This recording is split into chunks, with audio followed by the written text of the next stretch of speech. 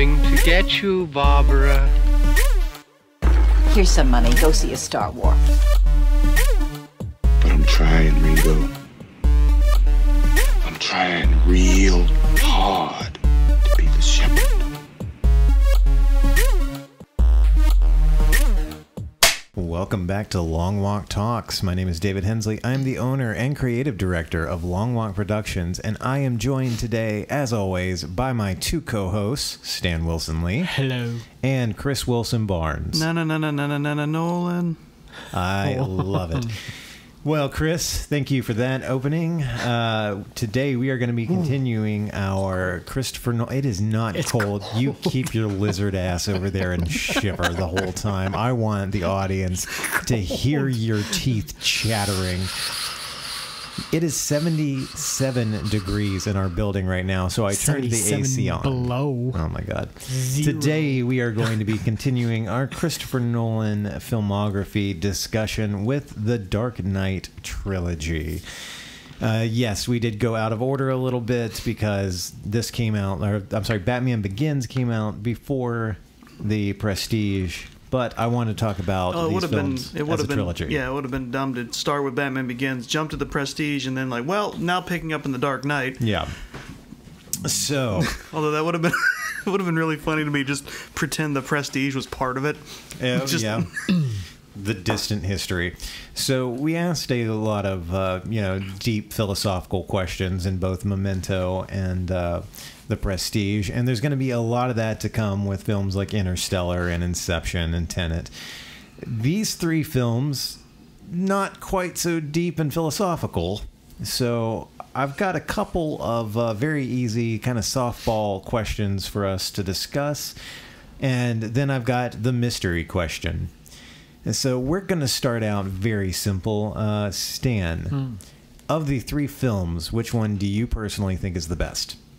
And why? The Suicide Squad. No, just kidding. I'm just going to say it. Batman Begins, the first one in the trilogy, because of its freshness and its redefinition of the superhero film and what a superhero film can represent on the big screen or in cinema as a whole, because am I wrong, or it predated pretty much everything else, right? The first in this trilogy, Batman Begins. Yes, Batman Begins. It does predate the other movies in the trilogy. True. No. Yes, it predates Iron Man by about 3 years. Yeah. Okay. So in the sense that it kind of established that it can be done and it can be done well, and you said something that is not very philosophical and stuff like that. That it's not too over your head and everything, but in the sense of what is presented thematically, especially as it goes on, even into the Bane stuff in the third one, in Dark Knight Rises. But I think even in Batman Begins, the everlasting questions of man versus evil and man versus themselves, and and their thank you for that, Chris. I'm sorry, I did not mean for that to get on mic. No, that's okay. The search for good and truth, I think, is very well explored in the series as a whole. But I think with Batman Begins, it established that superhero movies can be really great, thought-provoking cinema as well. Yeah. Yeah, I'm not trying to say that there's not a lot of deep questions and deep philosophy at play with these three films. I'm just saying that in comparison to other ones like The Prestige and Memento that we've just covered so far, and with the ones that we have to go, this is kind of... it was a break for him. Sort of, yeah. I mean... Yeah, we'll talk about that a little more as we go on. But Chris, of the three films, which one is your favorite and why? Well, I will say mine is Dark Knight Rises, because a lot of times, if you're watching something like a trilogy, the best part for me is seeing the conclusion. I want to see how it ends, and I think they did a good job. I liked it a lot, but I I sort of burned out on The Dark Knight because when it came out, I ended up seeing it like 4 different times that year, and I've seen it, like, over the years intervening. So while it's a great movie, I've seen it. Yeah. And Batman Begins, as good as it is, will always, as it goes along, just be me going, get in the costume. Get in the costume. Yeah. Begin Batmaning already. Yeah. That's fair. Wow, I did not expect this for each one of us to have a different answer. Mine is The Dark Knight. There we go. And when Stan and I were talking about this last week, I told him my favorite was Begins, and that we were on the same page with that one. And when I rewatched the trilogy, when I watched Begins, I was like, God, this is so fucking good. This is as good as I remember it being in 2005. And then I watched The Dark Knight over the weekend, and I was like, fuck, it's true. This one is better. It is great. It's a great movie. It really is, yeah. I feel like there's a lot more at play plot-wise in Dark Knight. And the last 30 minutes of that film is always going to be like... And I mean, there has to be, because, I mean, since it's in that trilogy, it's basically the second act of the whole thing. So. Yeah. Yeah. And Heath Ledger. And Heath Ledger, I mean... yeah, we'll again, I don't want to bury the lead on a lot of these topics. It's very easy to do with a discussion like this. But Chris, you actually reminded me there was a topic that I wanted to include that I forgot to put on the list. Mm-hmm. How many times did you guys see each of these movies in the theater? Stan, how many times did you see Begins, Dark Knight, and Dark Knight Rises? I'm trying to think. Begins I didn't see in the theater. Dark Knight I probably saw twice. And then I didn't see Rises in the theater. Chris, I know you said you saw Rises 4 times. No, not Rises. Dark Knight. Oh, okay. Begins 1. Dark Knight, I want to say at least 4, because I know I went with at least 3 other people. And then Rises was 2. Okay. Because you and I saw it, and then we saw it again with Stan. Yeah. Oh, yeah, so you did see Rises. I did see Rises. Yeah. You did. Yeah. Because you were with us. It's okay. I forgot about that, too. I saw each of these films Maybe 4 times. I was so smitten with Batman Begins that I think I went with a girlfriend to see it. I took my mom to see it. I went and saw it at least once by myself, and then I went and saw it with my friend Nick.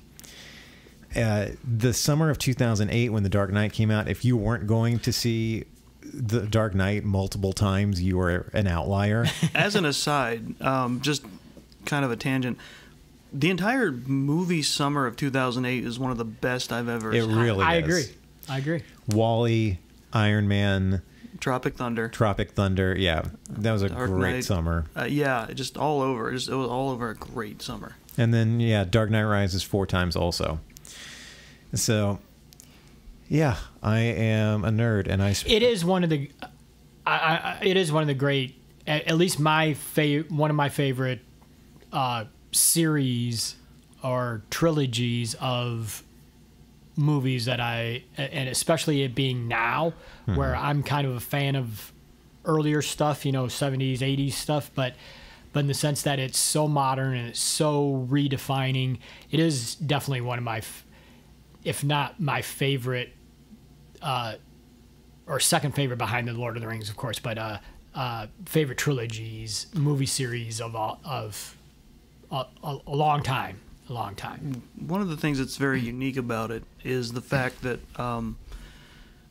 it's essentially, since it's its own separate continuity from everything else, Nolan tells a complete story, and Bruce Wayne gets closure at the end. He does. Nolan successfully did something that no other writer, no other Batman storyteller, I think, has ever done, as far as I'm aware. Now, I know Frank Miller tried to put a button on the story with The Dark Knight Returns, but then he immediately went and undid that. Not immediately, 16 years later, with The Dark Knight Strikes Again. Mm-hmm. But no one... And again, I'm not a comic book expert, so I could be wrong, but I don't think anyone's ever explored the idea of Bruce actually retiring and getting to live happily ever after. No, there were a lot of in the World's Finest series, there was always those imaginary stories where he ends up having a kid and passes the mantle or stuff like that. Or there's the Batman Beyond where he does. Right. Yep. But aside from that, I mean, no, they don't really explore it too much. Because, you got the Batman with the gray hair, which could be the Earth 2 Batman or whatever, but the idea that he's been around for a long time and he hasn't found a way to get out of it. Well, it's just kind of the accepted canon that he just kind of would never. Right. And I agree with you. The completion of his arc is great. Now, my problem with that is these films are so good that I wish it hadn't been 3. Mm-hmm. I kind of wish there had been a film between each of them. Sure. Between Begins and Dark Knight, and then a film between Dark Knight and Dark Knight Rises. It just... Maybe, and again, it's because I watched all 3 films in less than a week, but they just go by so fast, even at the length that they're at. I would love to see more of Nolan's Bat universe. And I really would have liked to see more of Batman Begins Gotham when it was seedier and grittier than by the time we get to the Dark Knight, when it actually just looks like a big metropolitan city again. I mean... I always enjoy about superhero movies the part where the superheroing happens more often. I know a lot of people love the ground level stuff, and I know you guys are fans of Gotham. And it's just I enjoy the bigger part of it. Yeah, not to say the street level stuff can't be fun, because Spider-Man is street level. Yeah, but I'm not as into it. That's fair. Yeah. All right, so I'm going to lob another softball question. You guys wanted the most talked about and probably the easiest answer of all of these discussion topics. Out of the 3 films, which villain is the best? And we're going to keep it specifically to like the villain of the story, because each one has a couple of smaller ones there as well. So Scarecrow, Joker, Bane? Well, I was going to go Ra's. I'm sorry. Yeah, Ra's al right. Ghul, Ra's, Joker, Bane. Stan?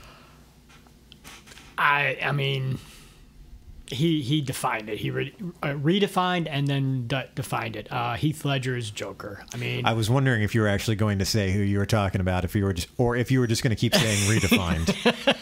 But no, I mean he turned it in. And he made it an operatic performance. He made it it's just a classic piece of. It's a film school. I mean, it's an acting school performance. It's like, you want to see a great performance? Watch that. Watch that Joker performance.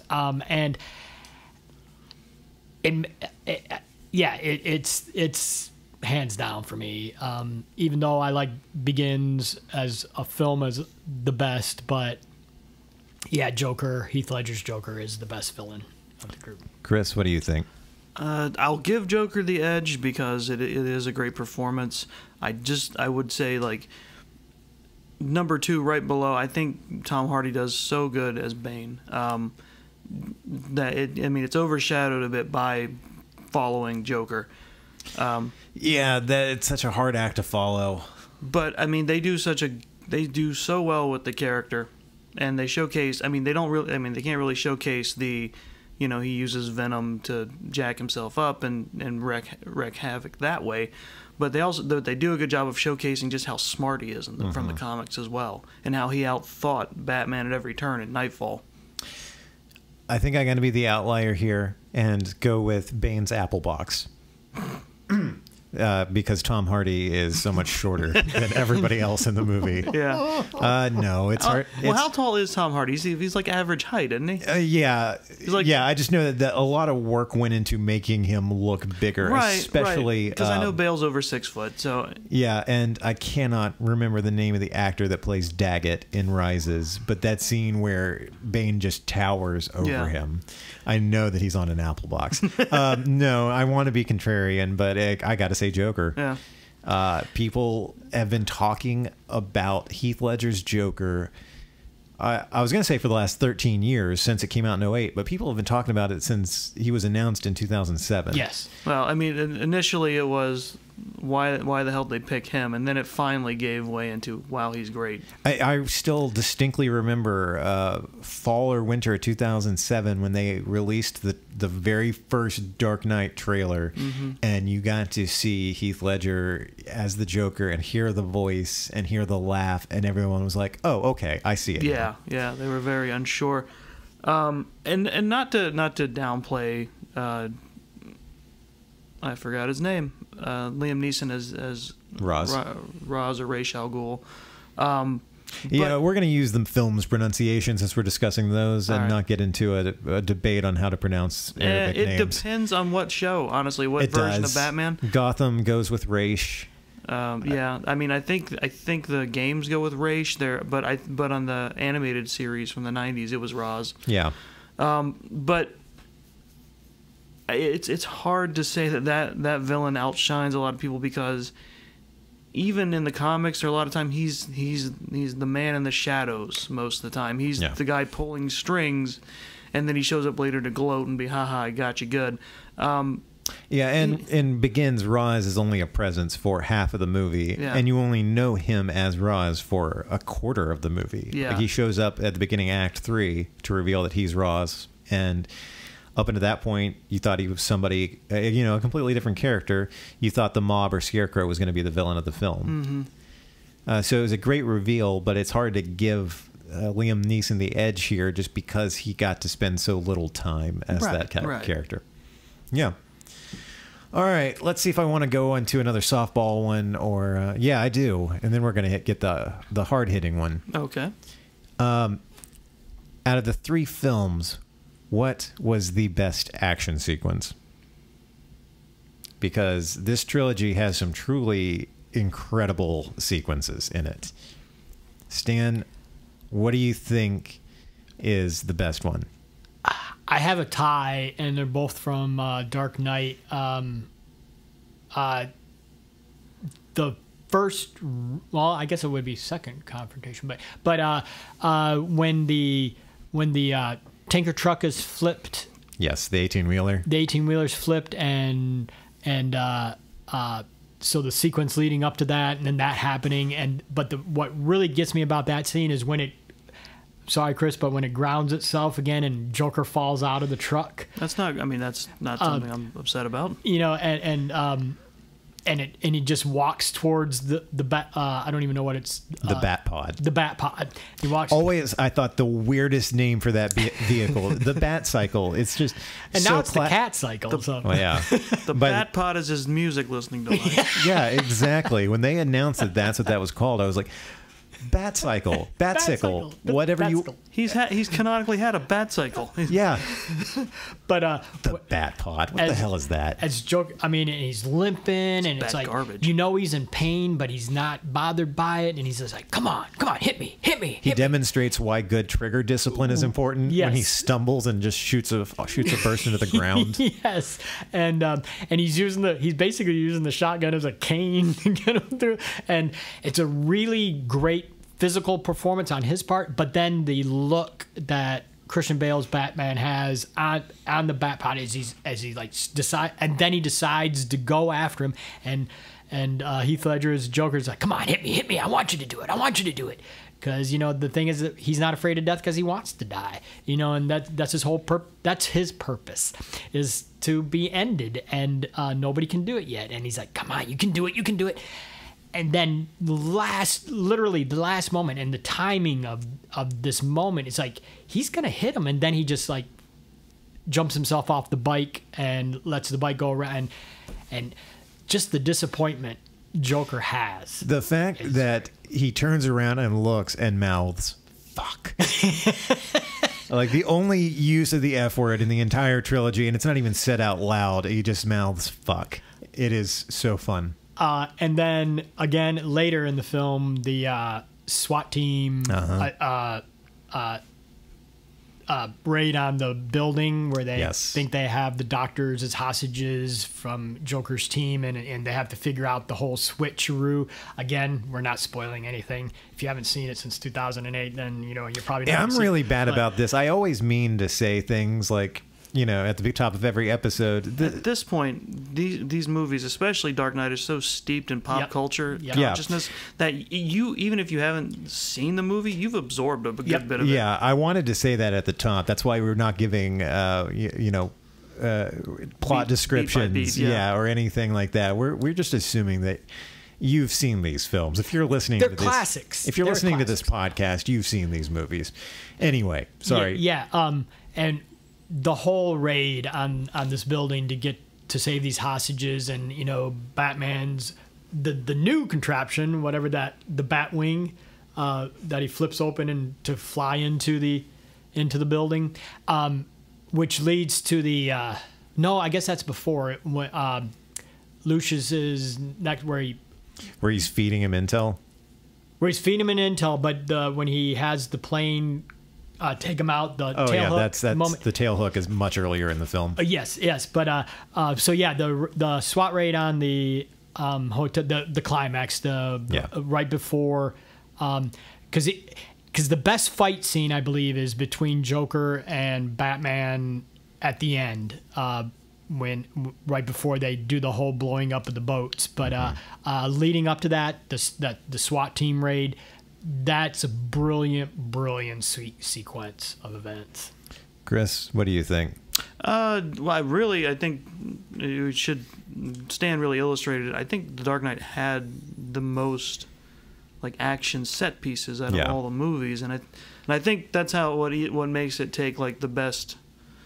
I think there's so many to choose from that are good. I think the ones I like the highway chase is probably the best overall, just pure action.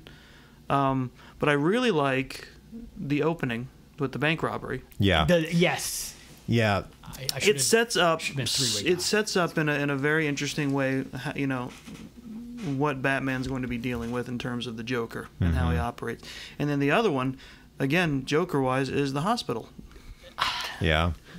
That's four great moments. Because that's just, the triggering of the bomb is just a very good. It's classic. It's become a classic moment. Him stopping the glitch. Yeah, which people insist to this day. That was actually an outtake that they put in the movie, and it really didn't go off. No, that was absolutely part of the script. If those bombs had not gone off when he pressed the button, they would have immediately called cut and evacuated everyone because those were live explosions. Right, exactly. I think the only thing they did was just not tell him exactly when they were going off. Yeah. Which made him improvise a little bit. Yeah. Which is great because you just see that impulsiveness as he's just pushing the button, trying to.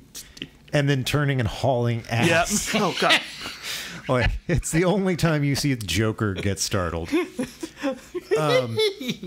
Yeah, I got to go, much like Stan said, with the SWAT team takedown at the end of Dark Knight. The last half hour of that movie is a perfect 10. Everything from the Joker's announcement about the bridges and the tunnels to loading the people and the prisoners on the boat, everything from then on is just, in my opinion, sheer genius.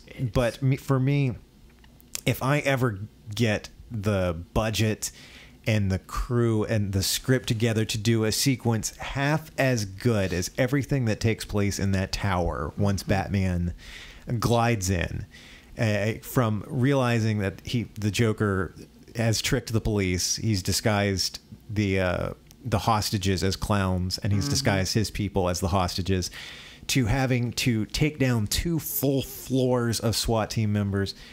And that sequence has something that no other Batman film has, which is truly the what the hell is Batman doing? Mm-hmm. Because at first you have no idea why he's using that little sticky bomb gun.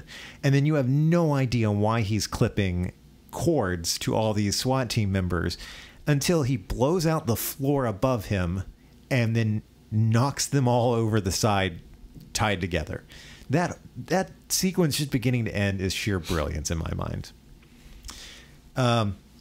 So now that we've got the softball questions out of the way, it's time for what I dubbed the mystery question. There's been a lot of controversy in the last year and a lot of talk of canceling things and people. Mm-hmm. And it was about this time last year that there was a very reactionary response to a lot of different programs, like the talk of canceling Brooklyn Nine-Nine because it was about police officers. And well, I think the problem was people threw around the term propaganda because it was a positive look at police officers. Yes. People were talking about canceling The Punisher because a bunch of right-wing, or the alt-right has adopted the skull emblem for their own usage, discounting the fact that in the comic books, the Punisher routinely goes after white supremacists and dirty cops. And on top of that, they have made it clear in the comics, like they made it clear via an issue where he saw some cops and was like, "Hey, we're on your side," and he's like, "You shouldn't be. Right. I'm doing something horrible, and if I find out you're imitating me, I'm coming after you." Right. That's what he literally says. So a lot of people started saying, why is Batman still so popular? Bruce Wayne is a generic white rich protagonist. And there's a lot to unpack there, but we're not going to discuss that. Here's what I want to ask the two of you. Mm-hmm. Why aren't billionaires doing more? Stan. Why aren't billionaires doing more? Yeah. This sounds like a question I asked you. And that's the thing with Bruce Wayne, is that he knows his billions are not the result of just him, that if it's not for the people he's supposed to protect, he doesn't have those billions. I mean, yes, he's inherited it from his father, but his father also knew. So billionaires should be doing more. And it's like the Bezos is like, why are you going to space when you can heal the world here by, maybe paying your workers more, or, it's like, maybe get them health care and they'll come back to work and, help you make more money and you can help more people. You don't have to go to space.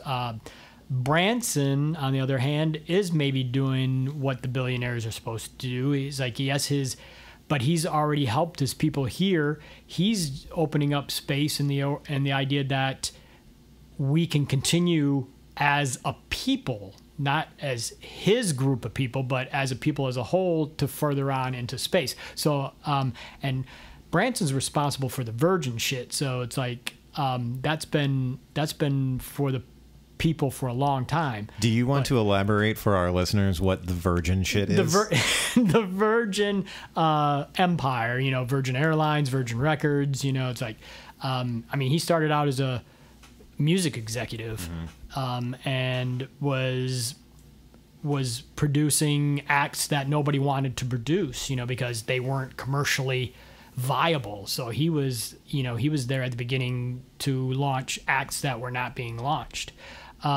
So his idea is what I think Bezos should be doing.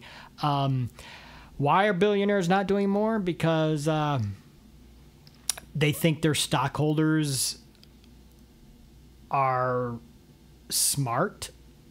And it's like, you don't want to upset your stockholders because that'll be bad. It's just like, why Roger Smith decided to go against the union in General Motors when for years his family had been supported by the union and had been built up by the union, and they were being fairly decent, in General Motors.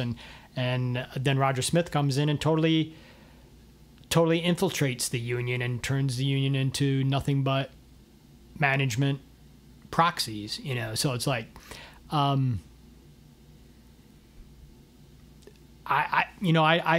it's like they're billionaires for a reason, and they have the capability and the potential to do great. But unless you're Bill Gates and his ex-wife, who are doing more, who are doing great, it's like, why can't they be more like them? Chris, what do you think? Why aren't billionaires doing more? I don't understand the question. Honestly, they've taken all their hard-earned money and they've made dick-shaped rockets to penetrate the cosmos with. What more do you want? That should have been. You know what? I hadn't thought about that. You are absolutely right. They have earned every dollar they spend on those penis rockets. Yeah. You know who's done the most with Jeff Bezos' money? His ex-wife. Yeah. She's been a mega philanthropist with his money and was apparently the only good thing about him because once he lost her, he's just been going full Lex Luthor. And he looks like him too. I agree. Yeah, because that's the problem with reality. We don't get Bruce Wayne who actually gives a shit and wants to help Gotham by dressing up as a Batman and beating up super villains. He also takes his money and invests it well to help people and the city that he loves. Mm-hmm. We get Jeff Bezos and Elon Musk and the third one. I don't remember his name. Is it Richard Branson? I don't care. And Bruce's consideration of his people, like the Lucius Foxes and the people like that he works with, he has a legitimate caring for the people that are there, that are allowing him to do what he's able to do. It's like the great thing about fiction is you get to give billionaires a soul. Yeah, exactly. I mean, Rises outright mentions two very good points. One, which is that Bruce sunk at half of his fortune, which he has established as a multi-billionaire, so at least $1 billion into the clean energy project that he then shelved because it was too dangerous. But Alfred also makes a good point in Rises, which is he doesn't have to be Batman to help the city. He could be investing those billions of dollars into other ways of stopping crime. Also true, but that doesn't soothe the PTSD that riddles his life. It's true. And it's because at that point, there's just too much corruption. So this is what Alfred says, that yes, they needed you at the beginning, hence Batman Begins. It's like the police weren't doing it on their own because they were in the pocket. That's why they called it Begins. Holy shit. I'm so sorry, Steve. Continue. Oh, I broke him. All right. That the police were in the pockets of the mob, so it's like, and because he was who he was, and he had the thing is, he also had the advantage of he went east. Right. He went and gave himself a self-exile after his parents were murdered. And Alfred waited for him, and we find out that Alfred didn't want him to come back. Yeah. It's like because he had nothing in Gotham. But the thing is, he went out and got an Eastern religion, and so let's call it an Eastern philosophy. I wouldn't so much say that Bruce took up an Eastern religion. Eastern philosophy. So the amazing thing when he comes back and commits to being Batman is in the few short years he's doing it, he's absolutely revolutionizing the city. Exactly. Yeah. Exactly. The 6 months that he's doing it. Yeah. All right, so it's been a popular joke for a long time now. There are X number of billionaires in the world, and not one has become Batman or sometimes Iron Man. Come on, do better. Like, that's usually the format of the joke, right? So I decided to Google it. How many billionaires are there in the world? 2,755 billionaires for a total net worth of $13.1 trillion. The top five, Forbes' top 5 billionaires list: Jeff Bezos, Elon Musk, Bernard Arnault. I'm probably saying that right. Or I'm sorry, I'm probably saying that wrong. Bill Gates, Mark Zuckerberg. Mm-hmm. Zuck fell to the number 5 at some point. He can keep falling. Yeah. So why aren't billionaires doing more? Because we might as well be on a... Why do more when they can get more? Yeah.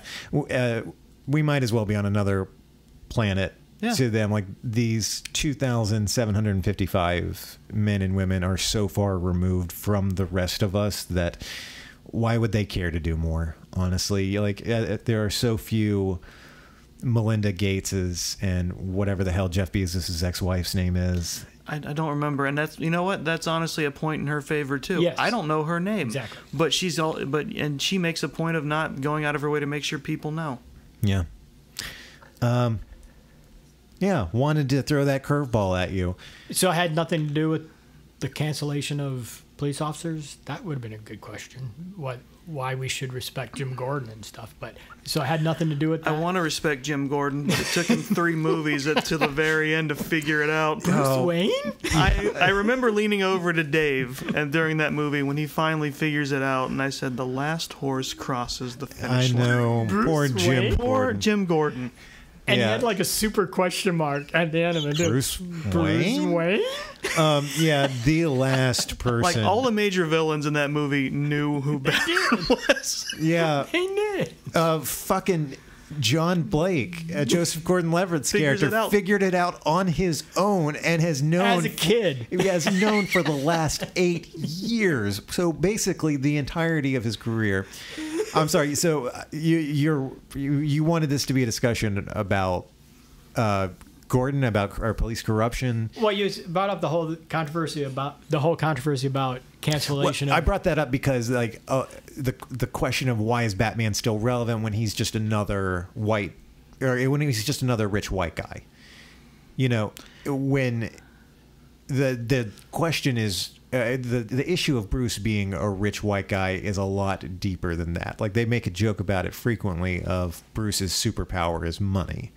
Well, it's also the multiple years of martial arts training and you know, his detective skills and his well, I mean, even Ben education and all Affleck that. talks about it. You know, it's like my superpower is that I can afford to do what I do. Yeah. You know, it's like that I can have these gadgets and that I can have a whole R&D division at my disposal to create a car, to create a plane, to create suits, and you know, it's like the idea. But he also knows I also had the ability to go away and train and become totally not dependent on outside of myself. I can trust myself, and I know I can trust myself. So me getting a team together is almost beyond me.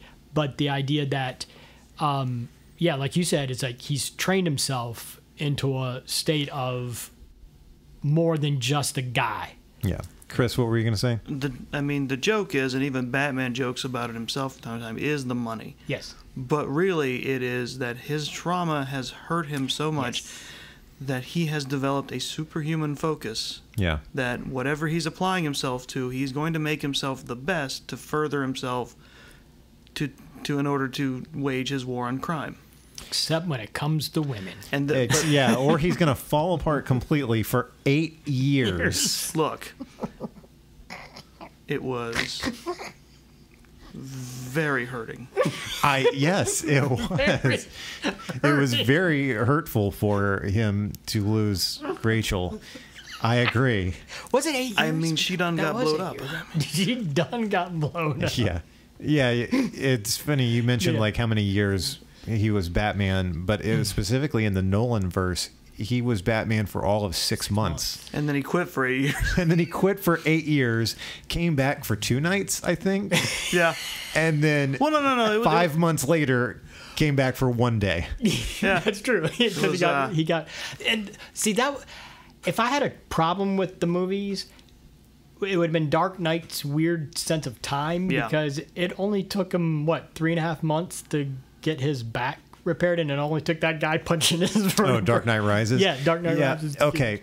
The continuity of Dark Knight Rises drives me bonkers because, one, okay, I get that we are dealing with some of the smartest characters in this universe, with Lucius Fox, with Dr. Pavel, with even Bane and how smart he and, spoiler alert, Talia are. The fact that they were able to pinpoint down to the second when a nuclear reactor was going to implode, keep the thing moving. like, okay, I can see boiling that down to like this could be Even the best scientists would have maybe a really good estimate, but an estimate. Yeah, like a 72-hour window. Yeah. Not the exact second. So there's that. We have 23 days. There's the fact that, yes, 5 months pass between Bane's takeover of the city and Bruce coming back finally as Batman and saving the day. We see very little of what happens during that 5 months. There's also weird things like The lights are still on. I'm going to put that out there. yeah. Oh, that's a good point. It's also really bothered me during the stock exchange scene that it is full ass the middle of the afternoon. Like it is broad daylight when that scene begins. Bane and co. are inside the stock exchange for, I'm going to give them the benefit of the doubt and say a half hour. I would say half hour to an hour. Maybe an hour. Yeah. When they leave, it is still full ass daylight. When Batman arrives, it is dark. That means The sun went down so fast. that means that the the time of day would have to be in late fall, since it's on the East Coast, because Gotham's always been an East Coast city. It has to be late fall on the East Coast, like, and then it would have to be somewhere around 5 to 6 p.m. when that starts, for it to have to start in pretty much broad daylight and then just be dark by then. And then that bomb, why didn't it explode the 5 on one of the times it hit the ground or hit a building or something like that? But he was able to get it out over the ocean to blow it up.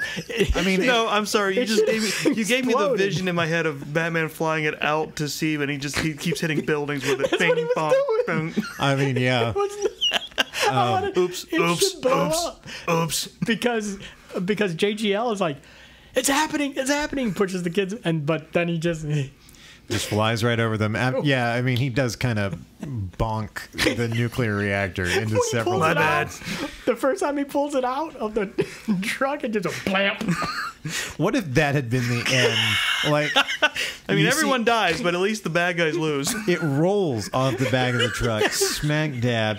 Bruce and Gordon and Selena look at it for a few seconds. Oops. Smoke starts coming out of the top. You hear the Batman voice, oops. And then, like, from a distance, you just see a mushroom cloud of Gotham. And JGL's like, oh, it happened. And then it jump cuts to Christopher Nolan giving you the middle finger. We That haven't we talked went- about Alfred, though. We haven't talked about Michael Caine and Alfred in any way. So I was sort of hoping that was your mystery question. But 'cause Mystery question. How great is Michael how Caine? great is Michael Caine throughout every film? Okay, He's Bruce. so integral. This iteration of Bruce Wayne truly did not deserve Alfred. I agree. Like, the world does not deserve Michael Caine's Alfred. Yeah, he's one of the best parts of every movie. From him casually hitting a League of Shadows member over the head with a golf club and saying, "Oh, I hope he's not a member of the fire brigade." I think Alfred is probably the only person besides Bruce to successfully take down a League of Shadows member. Yep. Yeah, I mean, he's brilliant. And Morgan Freeman, too. Morgan Freeman's fantastic. But there's a moment. There's this. I've been talking about the Dark Knight and Batman Begins being my favorite of the three, and Dark Knight having the best villain and stuff. But Dark Knight Rises might have the best Alfred stuff in the sense. His breakup speech with Bruce at the first third of the movie, and then when he comes back for the funeral of Bruce, and he just falls apart at the parents' grave, which is right next to Bruce's, and just like, I failed you, and he's barely in Rises, but the idea that his moments in Rises are probably the most poignant of his appearances in the movies. But the first two, we were talking about quips earlier, Chris. His quips in these movies are brilliant. His relationship and his relationship with I don't know if it's something Bale and Kane developed together, but the Bruce and Alfred relationship is just amazing. Well, I mean, And- the relationship has always been portrayed in the comics. Well, not always, but modern parlance, it's a surrogate father, surrogate son. Yes. Yeah. And Alfred is definitely there to put a lid on it when Bruce starts going Yes. too far. Exactly. And when To- he gets to the reel him note, in. when he gets the note from Rachel, not to give this to Bruce, When he decides that he's going to burn it instead of give it to him. Yeah. And then he has to tell him about it. Yeah. It's great stuff. I do want to point out, talking about Morgan Freeman again, he's got one of my favorite line deliveries in the whole trilogy in Rises when Bruce goes to see him in his office and Fox is like, you know, there was a time where you'd come in here and you'd ask me for something crazy, and Bruce says, I'm retired. And there's a beat, and then Lucius Fox goes, well, why don't I just show you anyway? For old time's sake. Yeah, for old time's sake. I love that. I've always loved that line so much. He has that, and then the scene at the end of Dark Knight where he puts his name into the, to resign, and he puts his name into the all-seeing visual board, and he totally, he knew I was going to do this, and he doesn't say a word. Just gets that Morgan Freeman grin on his face, and then just turns around and walks out, knowing that, this was the plan. Yeah, and I don't have to retire. I don't have to retire. Yeah. The supporting cast, and we didn't talk about Aaron as Two-Face. Aaron Eckhart. Aaron Eckhart as Two-Face. We didn't talk about even Katie Holmes as the... Who? Katie Holmes. Who? Katie Holmes Cruz. Oh, no, I think you mean Maggie Gyllenhaal? Right, yeah. Yeah, Maggie... You're talking about Rachel, right? Yeah. Yeah, Maggie Gyllenhaal. The original Rachel. No, I don't remember that. Wow, you didn't like Katie Holmes? Okay, she's fine. But I like they just do not acknowledge it whatsoever. That's my favorite part. To the point where Bruce has a framed photo of Rachel in Rises, and it's Maggie Gyllenhaal and not Katie Holmes. And Maggie Gyllenhaal is like 2 feet taller than weird, Katie right, Holmes. Yeah, right. But yeah, the supporting casts are just Cillian brilliant. Murphy. Cillian Murphy. Yeah. He kills it. Somehow he appears in all three, doesn't he? Yeah, he's the only villain to appear in all three of them. Yeah. Brilliant. None of you took the time to appreciate my Cillian Murphy kills it joke, and I'm really upset about it. I just let it sit as it was because it was so too good. Me too. Thank you. Thank you. So yeah, I keep going back to these. Literally are acting school films. If you want to know what it is, I think and there how was to a little perform bit of pieces. Yes, in terms of casting. I think there's a little bit of I've always wanted this actor in a movie of mine because he cast Eric Roberts in Batman Begins as a mobster, and in the third one Matthew Modine is is he the police chief? I think he is, or he's high. The chief of police. Yeah, I pulled up the cast list, and I was just thinking about those earlier today. Is like those are like picks from growing up in the '80s and being a moviegoer. Wish list. Yeah, and I mean, the casts get progressively more impressive all the way up to Rises. Yeah, which I have pulled up here.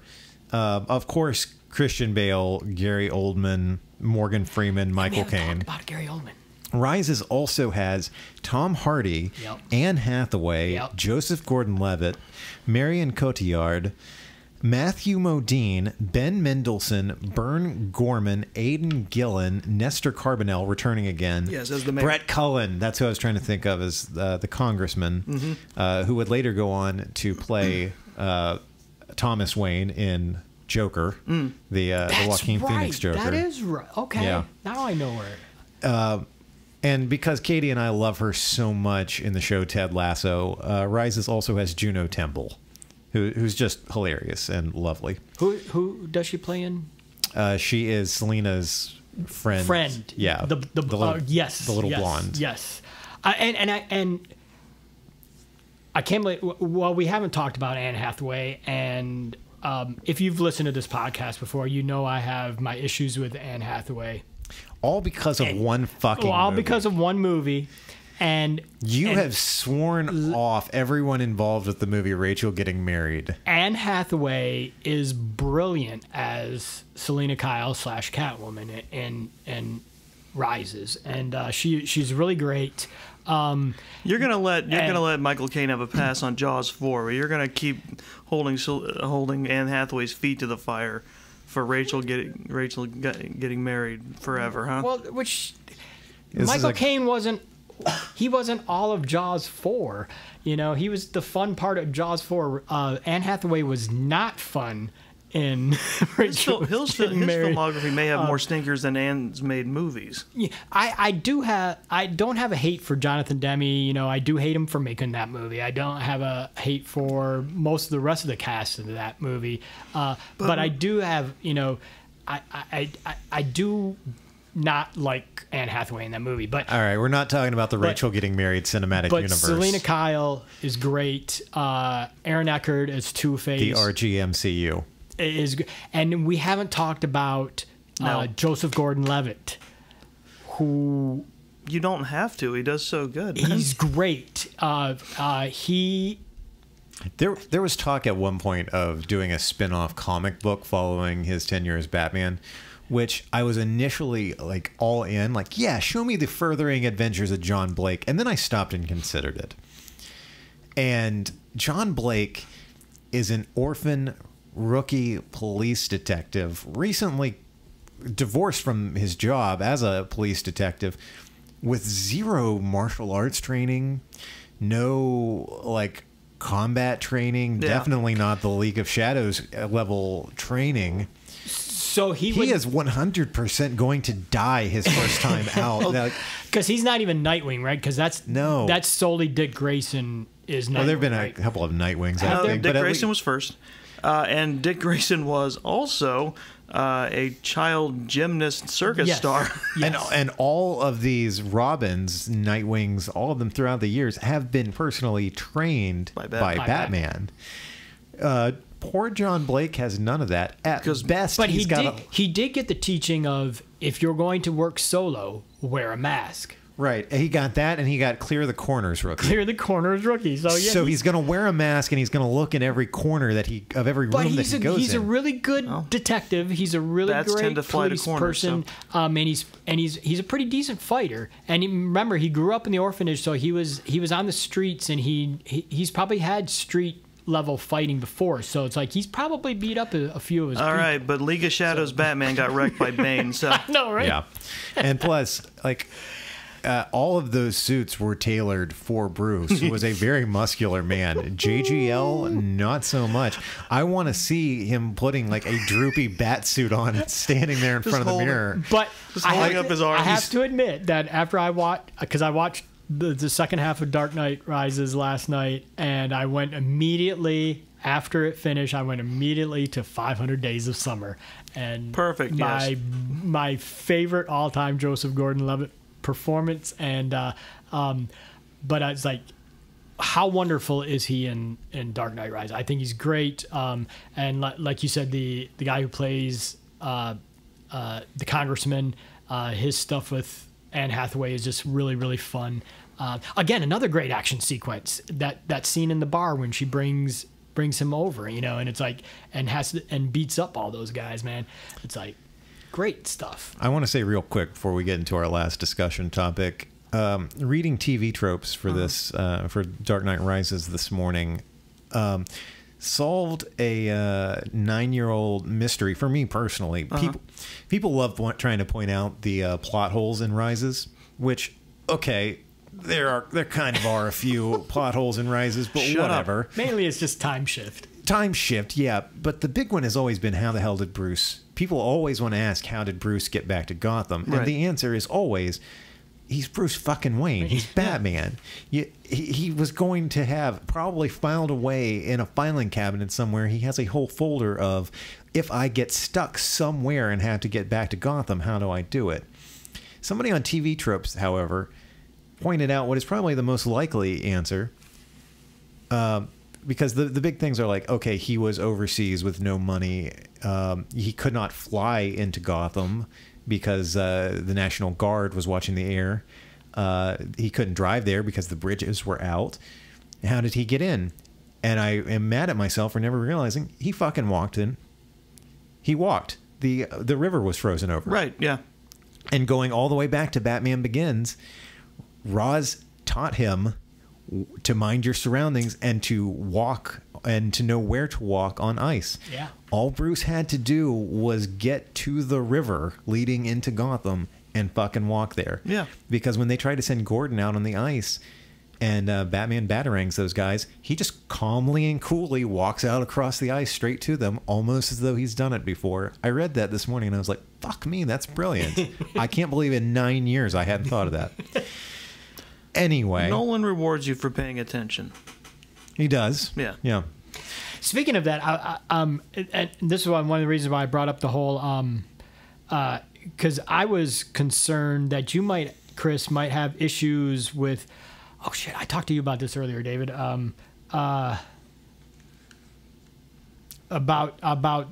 This is great podcasting. I know about Nolan's foreshadowing of stuff. Oh, it is very on the nose sometimes. We were specifically talking about that moment at the end of Rises. Matthew Modine. Where Gordon is talking to Foley and he's going, come on, I'm not asking you to walk down Main Street in your dress blues.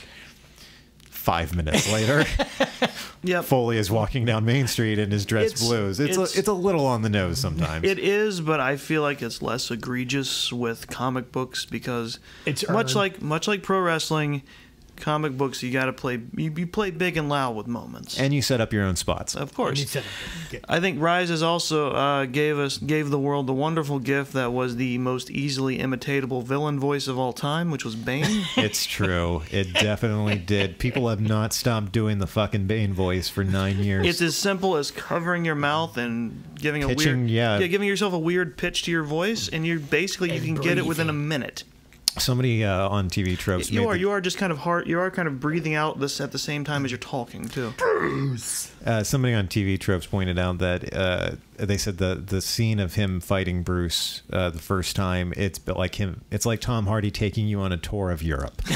His accent or his dialect is so all over the place. So our final discussion. Now we're going to take it back to an easy answer here.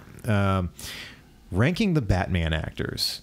I made a list of all the mainstream ones over the last, I'll say 30, 40 years. A little bit longer than that. Starting with Adam West, then Michael Keaton, Val Kilmer, George Clooney, Kevin Conroy, Christian Bale, and Ben Affleck. Stan, what is your ranking of the Batman actors?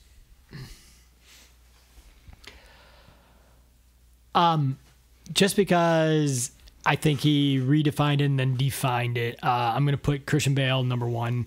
I'm going to put, and I've talked about this before, how much I love Ben Affleck as the new Batman. I'll put him second. And then we're going to have to go, I guess I'm going to have to, and I haven't even seen that much of the animated Batmans, but Kevin Conroy. And it's weird because this is what's bad for me. And have you played Arkham? Have you played the Arkham games? I have played some of the Arkham games. Conroy voices Batman. Is he the okay? Then he's really great and in that sense.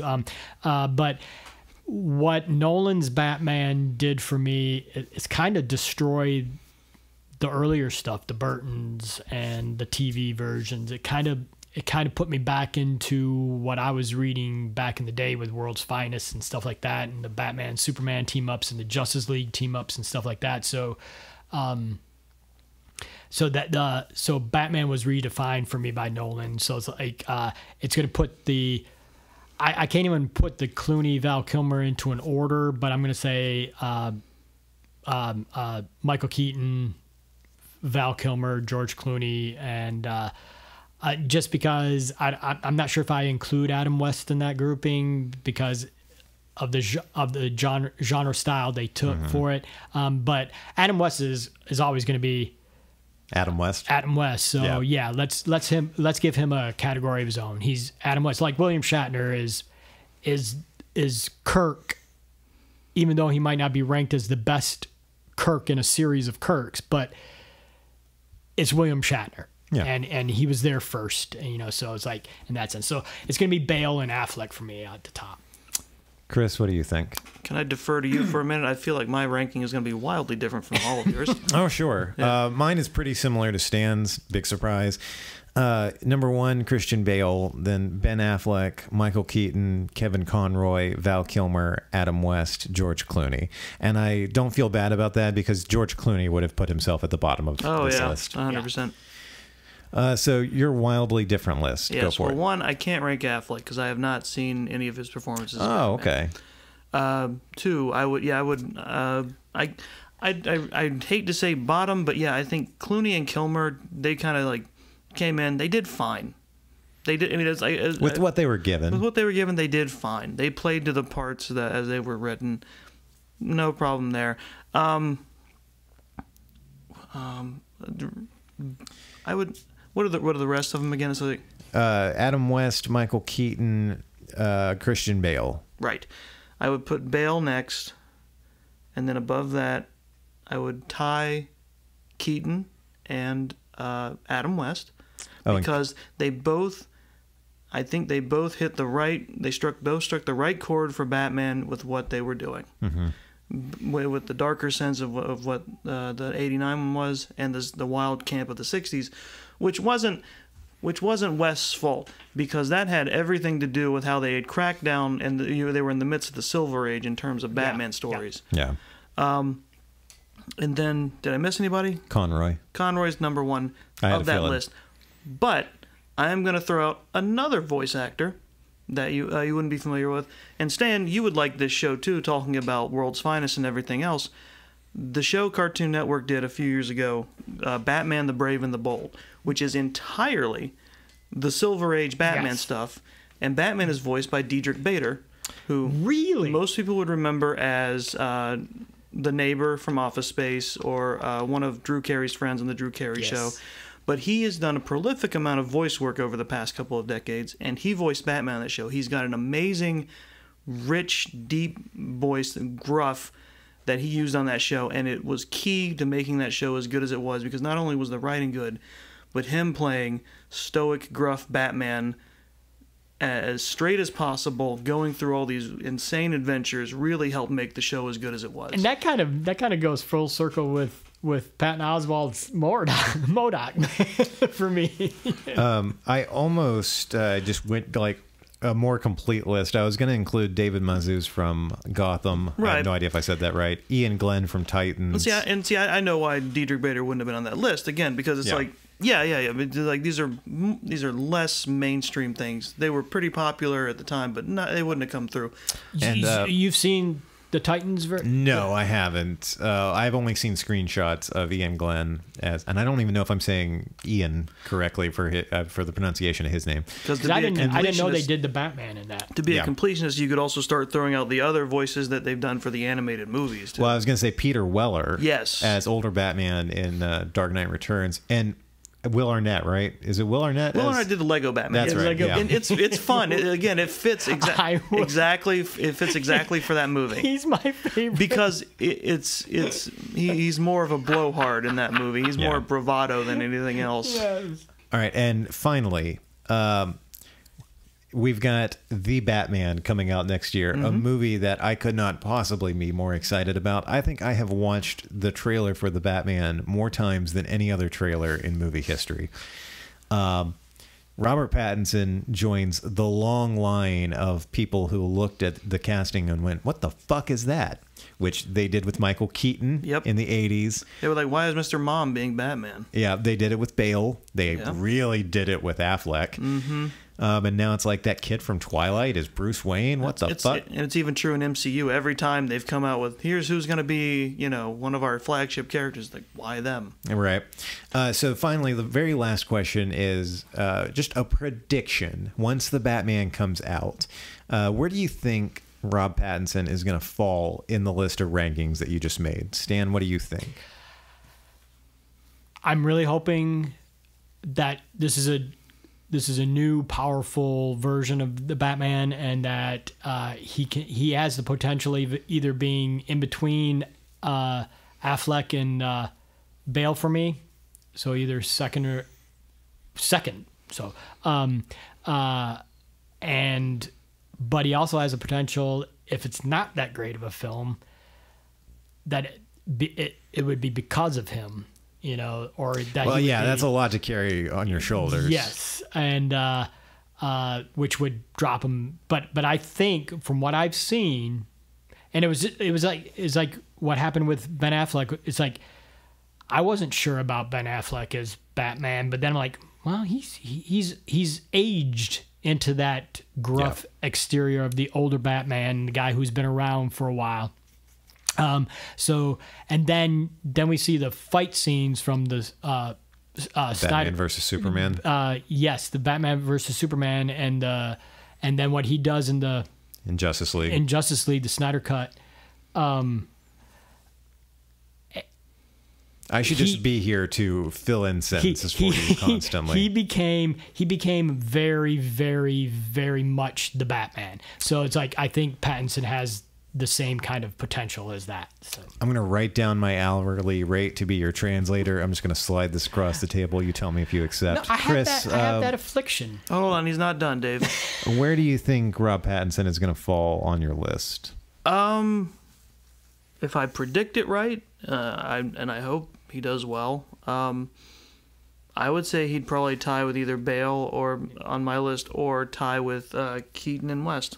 Nice. Yeah, I'm in the same boat as Stan here. I think he's probably going to end up being between Bale and Affleck. I mean, even if he falls short and he comes in, you know, between Affleck and Keaton, that's still pretty high. That's pretty high. Here's the thing: it won't be from lack of effort, because we've seen how hard he goes in stuff that's not Twilight. Yeah, exactly. Stan and I were talking about this yesterday. That was the most paycheck dead inside I've ever seen an actor. Oh, yeah, and he has talked about how much he hated that experience. He said so on the commentaries. Anybody who who doesn't think Pattinson can handle the role, I say, go and watch Cosmopolis. Go and watch Tenet. Rob Pattinson is a great fucking actor. It's just like Kristen Stewart. Everyone was like, oh, that girl from Twilight. Kristen Stewart's a great fucking actress when she's allowed to work in something that's not Twilight.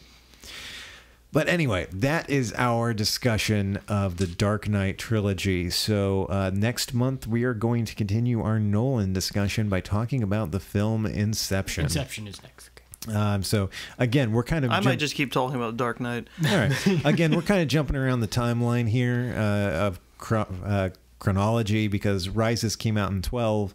Yeah, I'm just going to abbreviate everything I say now. Dark Knight Rises came out in 2012. Inception came out in 2010. So we're going back a little bit. That's something I forgot to mention. That came out same year as Avengers. Yeah. Like, it hit in May. That was another big fucking summer. Yeah, I remember saying to Dave, and I was absolutely right. I was like, I'm going to love both of those movies for different reasons. And I did. Yep. Man, thinking about it, Nolan, I'm sure he wouldn't have wanted to take it on and keep doing it. Man, Nolan should have handled DC. Right, instead of just being the executive producer. Because he really knows how to... I know Snyder's redeemed himself in a lot of people's eyes and really hit it out of the park with Justice League, but... Man, the tone that Snyder seems to go for a lot of time is what Nolan just already does. Because he hits that sincerity and severity, and then there's always that little bit of light too. Yeah, and if we're not going to go in that direction, then after seeing the Suicide Squad, I say just put it in James Gunn's hands. Yeah. But anyway, so that's going to wrap us up. Coming up Thursday night, and so probably coming out on Friday, we're doing a very special episode of This Is a Takeover with Shelby Ray Patterson. This is going to be interesting to hear. Yep, with Shelby Ray Patterson and Gina Belmont, where they discuss the future of NXT and all the various changes that have been made over the last couple of weeks. And if they officially called it NXT 2.0. Oh, boy. So Stan, if people want to reach out to you online, where can they find you at? I started an Instagram account. Thank you, Stan. Oh, wait, you actually started saying something this time. I'm so sorry. I have an Instagram account. Bullshit. Bullshit. What's your Insta handle, Stan? Insta Stan? It should have been. I bet it's not, though. It should have been. I'm gonna search. I want our listeners to search for that later, and if it's not you, I want you to send him hate mail. I will personally, if you tell me it's not true, I will personally next podcast just start by calling him a fucking liar. You know what? Fuck it. I'm gonna look. Chris, where can people find you online at? Well, I'm on Twitter at Chris the OK if you want to come and argue with me, and it's OKAY. Just in case that was keeping you from reaching out to me, but it's not. All right, so there is an Insta Stan. It's Stan Watuski. There's Insta Stanless. They're just Stanless. Insta Stan 666. That appears to be a woman. There's Insta. Jesus God, Insta Stangram, a man named Stanley Stewart. Insta _Stan, ironically with a picture of Batman as his picture. Has someone taken Instagram? There's another named Insta Stan, Stephen Looker, Insta Stan X, Insta Stan.kz. There are so many of these on here. You really should have picked a better one before you decided to lie to us, you fucking liar. Anyway, if you want to reach out to me online, you can do so on Instagram at DB Hensley. That took an extra 5 minutes. It did, you lying liar. If you want to keep up with Long Walk Productions, you can visit us online at longwalk.us, or you can search for Long Walk Productions and Long Walk Podcasts on Facebook. To see more of our original work or hear past episodes of any of our podcasts that are no longer streaming, you can follow the YouTube links in the show notes. Thank you very much for listening, and as always, if you enjoy this show or any of the shows on the Long Walk Podcast Network, please make sure to leave us a rating and a review on whatever platform you are listening on. If you'll excuse me, I need to set Stan's pants on fire.